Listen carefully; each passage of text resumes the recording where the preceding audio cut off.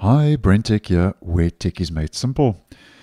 So last week, I let you know that traces of the new advanced settings had just appeared on my Windows 11 device after the Dev Home apps deprecation. So if we head into System Components, here we can see Windows Advanced Settings.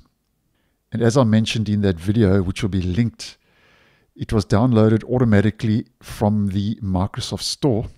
So if you're wanting to get the first traces of Windows Advanced Settings, check the video out for more information.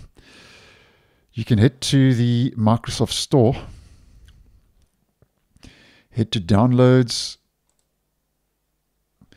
and you can check for updates. And you can see here on my device on the 16th of May last week, it was downloaded from the Microsoft Store.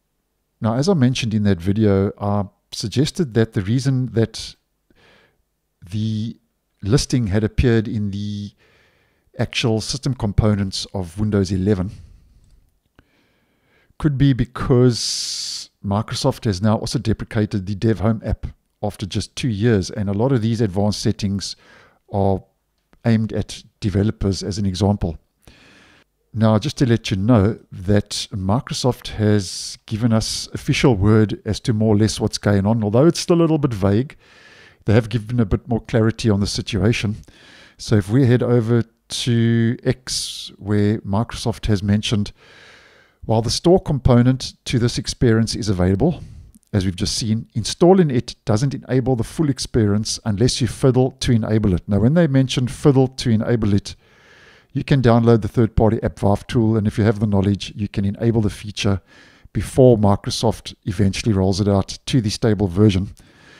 And Microsoft carries on to say, we're not yet rolling the feature out on our side, which is why there hasn't been an announcement yet.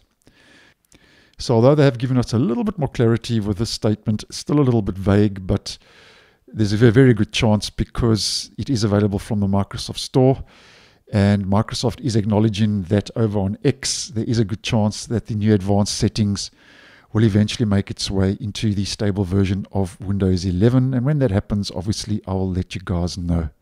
So thanks for watching, and I'll see you in the next one.